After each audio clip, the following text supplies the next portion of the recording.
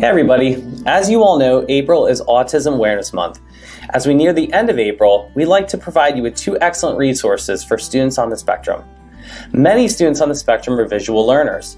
Social stories are a great way for students to connect with and learn about topics using visual storytelling paired with traditional text. Stories are created to target specific areas, such as social-emotional situations, functional life skills, and community outings, to name a few. Today, we will take a look at two resources to create meaningful social stories for your students. All right, so the first resource we're going to take a look at today is TarHeel Reader. And when you log in, you'll notice there are two buttons here. One is for finding a book, the other is for writing a book. So we want to write a book because we want to create a quick social story that we're able to use with students. So it's a very basic user interface. First, we're going to look for pictures. So we'll do brushing teeth. So we'll search for toothbrush. Let's put the toothbrush right here. Simply add to book.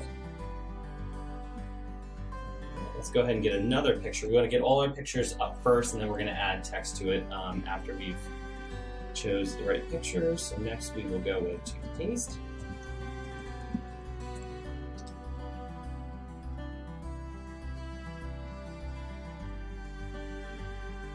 So that's pretty good.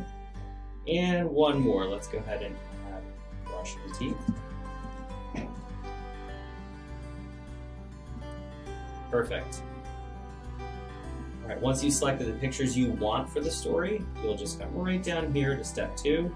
Oh, I should also mention you can upload your own pictures as well, which is really helpful for some students. So click here and add text. So let's say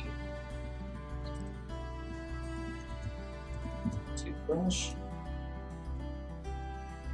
And you can stay right within this window to add your text to the images. So paste. Brush. All right, so that's our book. Last thing you'll do is add a title. So let's say brushing teeth. And once you have an account, it will actually just auto-generate you as the author. There are many languages you can choose from, which is extremely helpful. All right, and then from there, you would just simply publish the book. The nice thing about TarHeel Reader, or Writer, I should say, is that it will upload into the database of existing titles. So somebody could be searching for brushing teeth as well. You could also tell them your username and they could search you as an author to see all the different books you've created. And finally, there are plenty of accessibility features built right into TarHeel Reader. So once you've created your book, that student's able to listen to the book being read to them. There is switch access as well, so up to 3 switches to be able to turn the page left, turn the page right, and select to engage with the text. And there is also touchscreen support on iPads and other touchscreen devices. The second resource we'd like to take a look at today is using Boardmaker 7 to create social stories. So simply open Boardmaker 7, click New to create a new document. Once the templates load, we're going to go with a printable activity today. So here on the left, we'll click Printable, Books and Presentations. And we want to include some text with our pictures today. You don't have to do that. There are a couple different choices, but we're going to go ahead and do that. So we'll do text below, traditional style book. Click Create. And all the writing that's currently on the template just sort of gives you a prompt of what to do as you're creating your book. So for the title, we will call it Asking for Help. And you can do just a simple Boardmaker search for an image. So we'll type help. And let's go ahead and just go with the first image. So there we go. There's our book, our title, and an illustration for the front page here. Simply work your way through. Everything is pre-labeled for you, page 1, page 2, cover, etc. So let's say step 1 might be raising your hand to ask for help. And we will search raise hand, see what we get. Oh, there you go.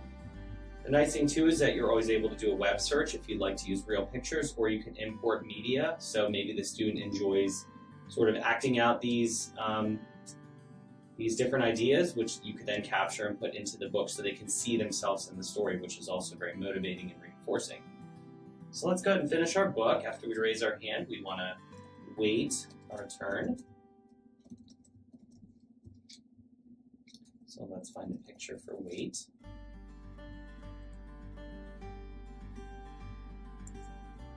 And we'll keep our book pretty short and sweet here. So we'll finish with one more page. We'll do ask a friend. So if you waited and get a response, maybe you want to ask a friend for help. So let's look for a friend.